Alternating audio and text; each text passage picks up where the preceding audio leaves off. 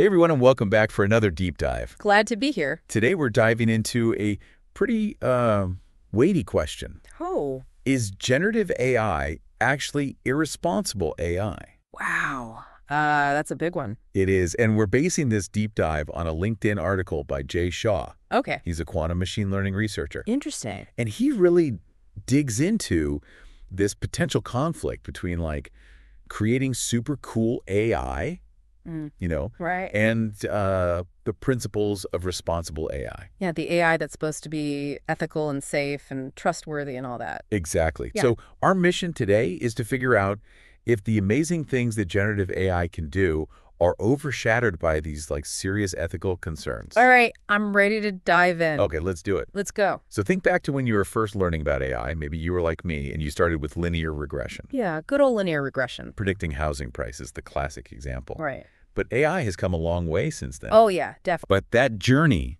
towards better AI, meaning more complex and powerful AI, has come with a bit of a trade-off. I think that's a great point because Shaw actually illustrates this really well in his article. Oh, how so? He has this visual that shows just how much AI models have grown over the years. Oh, wow. We're talking exponentially larger and more complex than anything we've seen before. So bigger isn't always better in this case. Well, it depends because they can do some pretty amazing things, but the bigger they get, the less transparent they become. Okay, so we have these really powerful AI models that can do these incredible things, but we don't really understand how they work. Yeah, it's a little unnerving, right? Yeah, especially when we're starting to use them for important things, not just fun little experiments. Exactly. And that lack of understanding that black box problem is a major concern when we talk about responsible AI. Yeah, how can we trust a system to make decisions, especially in healthcare or finance, if we don't even know how it's reasoning? Right. It's like trusting a chef who throws a bunch of random ingredients into a pot and somehow produces an amazing dish. Okay, yeah. You might enjoy the meal, but you'd probably be a little hesitant to ask for the recipe. Yeah, that's a great analogy. It really highlights why explainability is so crucial for responsible AI.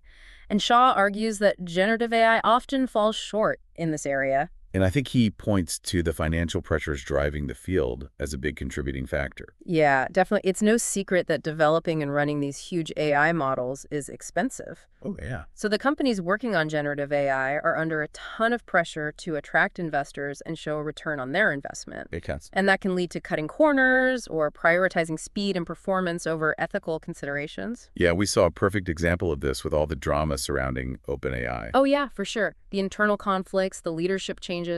It really highlights the tension between profit and ethics in generative AI. Yeah, it was a wild ride to follow, for sure. It makes you wonder if the way we're defining better AI might be leading us down a path where responsible development takes a back seat. That's a great point. So it's not just about the black box problem either.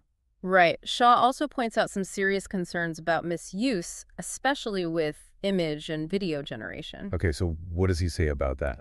Well, think about all the personal data that's out there online. Oh, yeah? A lot of it's publicly available. It is. So what happens when someone can use that data to create fake videos of us doing or saying anything they want? Oh, wow. We're already seeing the rise of deepfakes, and generative AI could make this technology even more accessible. And dangerous. Exactly. It's like giving anyone with an internet connection the power to manipulate reality. And spread misinformation. Exactly. And the current safeguards like credentials or watermarks, they might not be enough. Especially with things like single-layer models and one-bit quantization, Right. making it possible to run these models on cheaper hardware. Right. It's getting easier and easier for people to create and distribute this AI-generated content. Yeah, and their intentions might not always be good. Definitely something to think about. It is. So we've got these financial pressures, the black box problem, Yeah. the potential for misuse. It's a lot. It's a lot to think about. Yeah. But let's move on to another ethical dilemma. Okay. The data itself. Right. These generative AI models are data hungry. They are. They need massive data sets to learn and generate content. And that raises some serious questions about how we collect, use, and protect data in this age of AI. Oh, absolutely.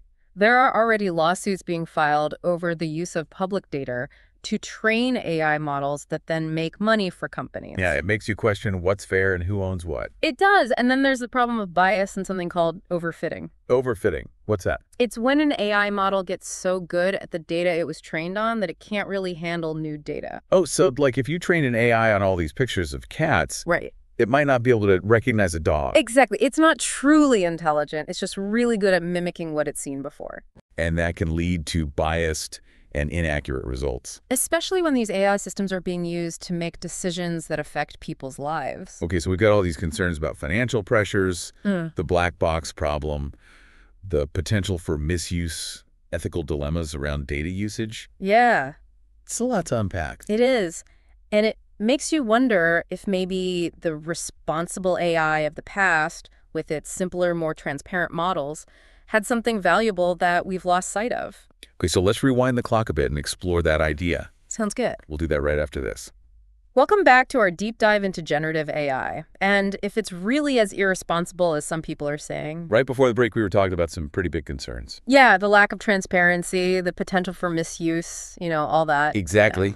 And we were about to go back in time a little bit. To the good old days. Well, to look at those white box models that Shah mentioned. Right, the ones that were simpler and less powerful. But much easier to understand. Yeah, you could actually see how they made their decisions. So let's dig into that a bit. What made those models so different?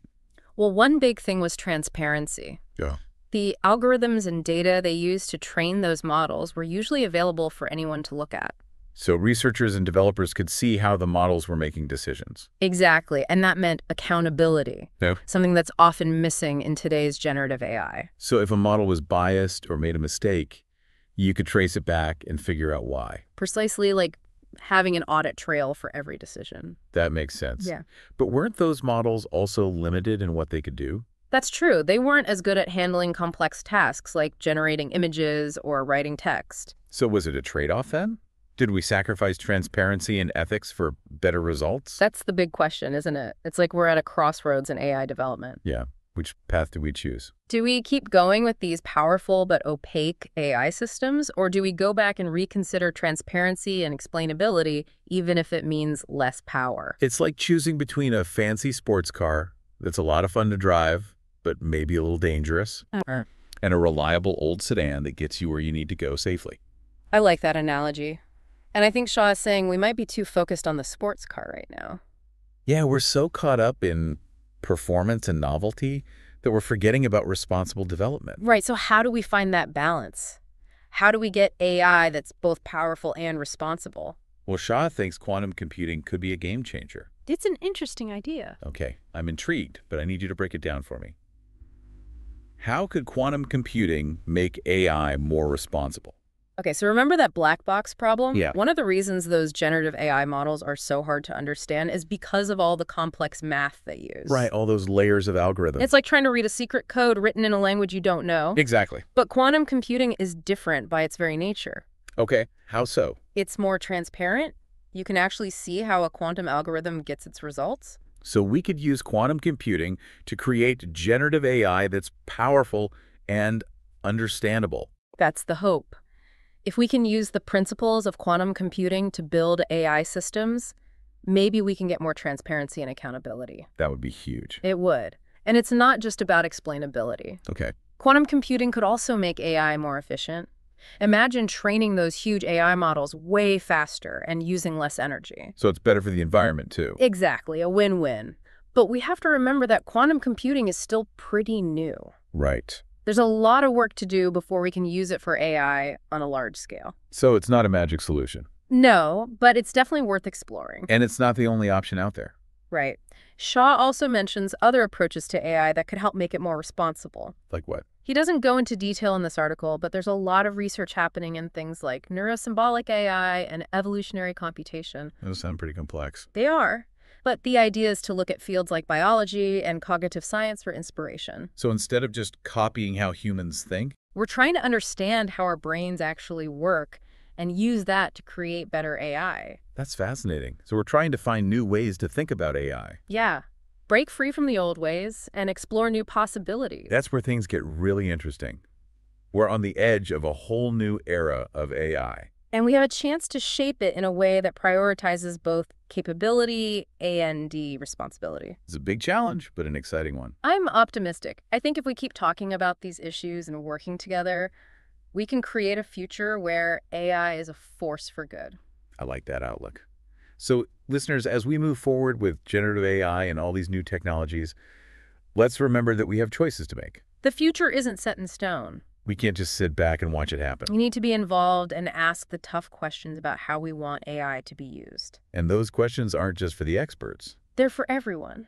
Whether you're a student or an artist or just someone who's curious about the world around them, we all have a stake in this. Because the decisions we make about AI will affect all of us. So let's go into this new era of AI with open eyes. Let's embrace the potential, but also be aware of the risks. Let's challenge assumptions and demand transparency. And never stop asking that important question. Is this responsible? Because the future of AI is up to all of us. Well said. So responsible AI development has to happen on multiple levels. Absolutely. We need to think about responsible data collection, responsible model building, and responsible deployment. It seems like every advancement in AI brings a new set of ethical questions. It does. But that's how progress works. It's not about being afraid of the future. It's about approaching it thoughtfully. We need to be ready to adapt as we learn more. So as we wrap up this deep dive, what's the main takeaway for our listeners? I think the most important thing to remember is that the future of AI is not set in stone. It's not something that's just going to happen to us. Exactly. We're shaping the future of AI with the choices we make. So we can't just sit back and watch. We have to be engaged and ask the tough questions about how we want AI to be used in our lives. And those questions are for everyone, not just the experts. Right. Everyone has a stake in this. Whether you're a student, a business owner, or just a concerned citizen, the decisions we make about AI will impact all of us. So as we enter this new era of AI with generative models and maybe even quantum computing, let's do it with our eyes wide open. Let's embrace the possibilities, but also be aware of the risks. Let's challenge assumptions and demand transparency. And most importantly, let's keep asking that crucial question. Is this responsible? Because ultimately, the future of AI is a shared responsibility. It's up to all of us to make sure that these powerful technologies are used for good. Well said. That's all the time we have for today. But thanks for joining us on this deep dive into the world of generative AI and the quest for responsible development. It's been a pleasure. We hope you learned something new and that you'll keep thinking about these important issues. And remember, the future of AI is something we create together. Until next time, stay curious and stay engaged.